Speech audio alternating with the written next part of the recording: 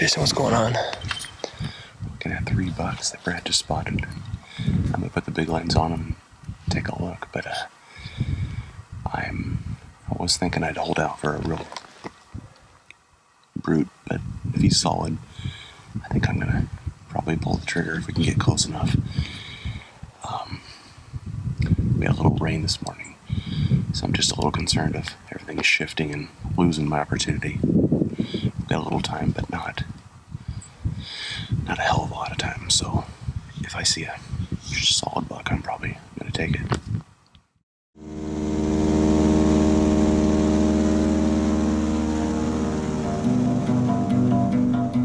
Peace, be still, my darling.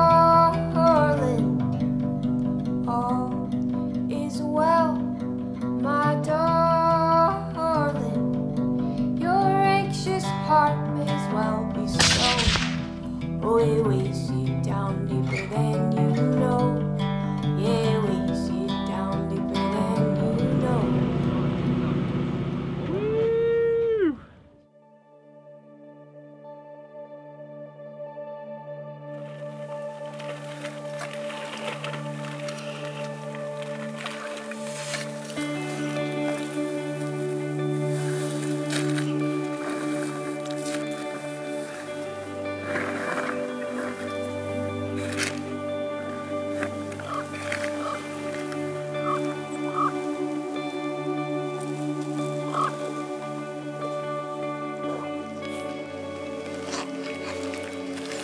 Man,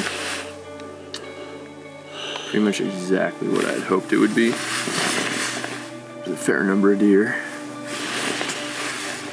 No mosquitoes, although there are a lot of gnats that bite. They're circling my face right now. And been able to throw a lot of tags so far. What, 5 tags in about 36 hours? I feel like all we're doing is shooting deer, cutting out deer, packing deer, sleeping. And then we're doing the same thing every day. I love it, man. I just love Alaska. It's such a special place, and Kodiak is just such an incredible island. It's just really wild. It's just a really, really interesting place because you can see the ocean. You got these big mountains all around you, and then it's kind of like lush vegetation. Yeah, it's just unlike anywhere else. Tom Hughes. What's happening this morning? You look very comfortable.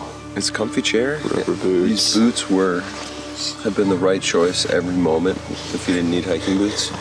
The Alaska sneakers. Yeah, I like it. It's a good choice. It's a good choice. How we sleep? Not good because it's hot all night. Yeah. It's pretty warm in the evening here. Yeah. Surprisingly, it's not the weather I thought we'd get. Last tag left, Jason. You're done. 4 out of 6. 5 out of 6. 5 out of 6, sorry. Yeah.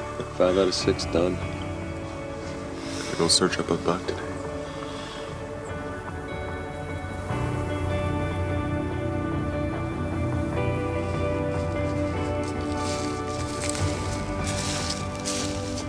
One of the things I love about this place is that in addition to blueberries, we got wild raspberries all over the place. Look right here. Those. Look at that, that's a good one right there. Just kind of like eat fruit everywhere. All over the place. Those are real good. Just eat everything on this island. The whole place is made of berries. Berries. Berries and deer. It's just all berries. Berries, deer, and bears. Yeah. That's it. Looking at 3 bucks that Brad just spotted. I'm gonna put the big lines on them.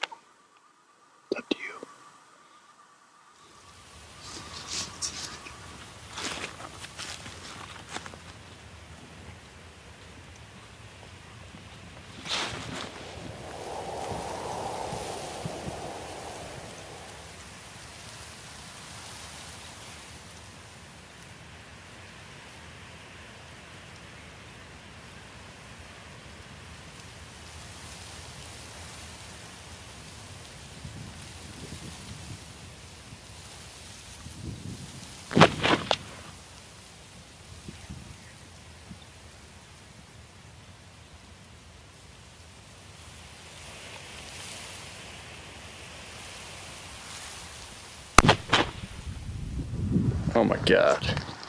Stop, stop, stop, stop.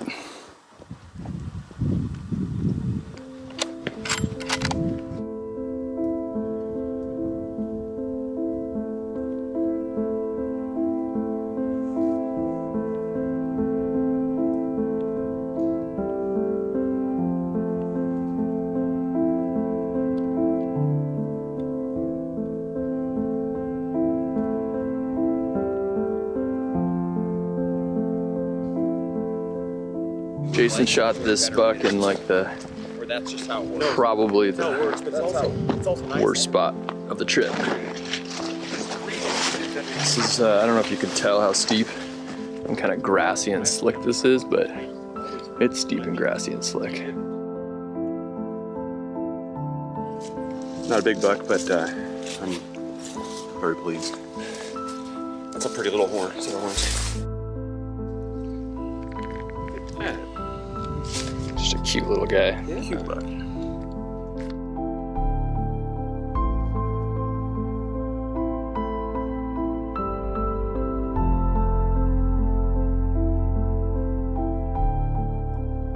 This whole thing has very little to do with pulling the trigger on the rifle. That's just not the point. It's the where we're sitting now. It's the whole thing. It's everything. But yeah, if you just want to shoot guns, this isn't it. You better be interested in like airplanes, boats, interesting Alaskan people, like all of the things that are out here, like this crazy prehistoric feeling country, grass that's 6 feet tall for some reason, like just the strangest ground. None of us still understand how this ground is formed. Prehistoric feeling. Also, the overwhelming feeling that you are not in charge out here. The bears, there's no cell phone service. There is nothing. Gotta cut straight through here towards that little Yeah, might as well. Maybe that'll get us over the depression and straight down to the lake. That's the end of our Kodiak hunting and fishing trip. We're all tagged out, so we're just waiting for our man, Willie Fulton, to come pick us up. If you are thinking about hunting in Kodiak, highly recommend you give Willie a call at Kodiak Air Service. He's a good dude, a great pilot, and just has a lot of knowledge. So give him a shout if you're in the market.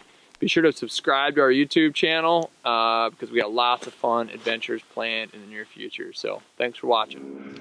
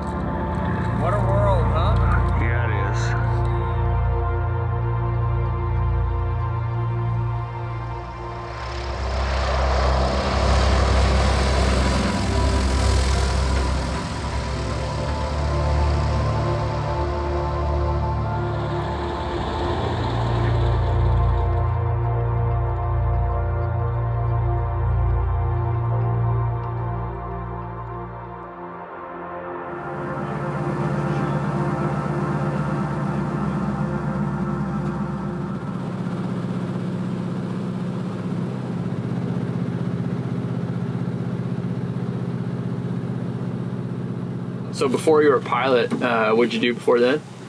A lot of different things. I ran a string of mules and took people hunting and fishing, you know, and spend summer and fall back deep in the wilderness back in Wyoming.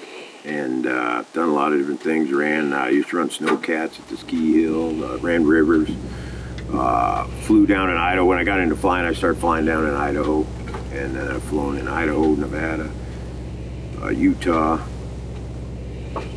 Colorado, Wyoming, South Dakota, kind of all over. And then I came to Alaska with a fair bit of experience, you know, good flying experience, and then I just wanted to come up here and fly floats, you know. That's what I've been doing ever since.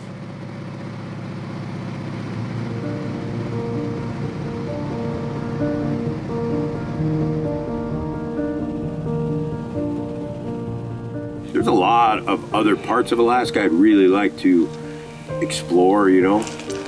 I've got wheel gear and stuff for this. I could go fly up in the Brooks Range for a summer or something, you know. I could see leaving here just to explore some more.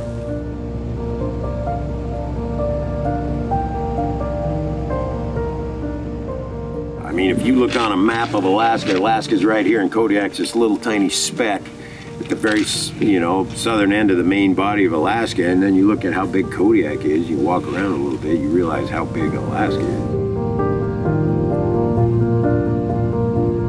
Think you ever leave Alaska? No. Especially not this year. No.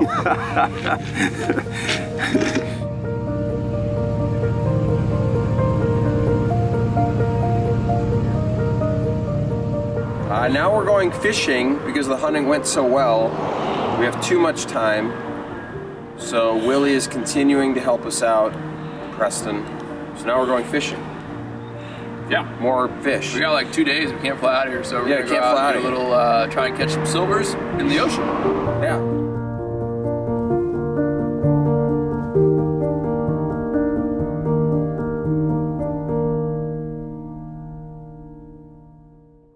How long you been flying? This is my third day now, but it's going real well, and I feel real positive. We got you guys out there in one piece, you know, and so that's good. That's good. I found that place in a little guidebook, you know, that was in Walmart.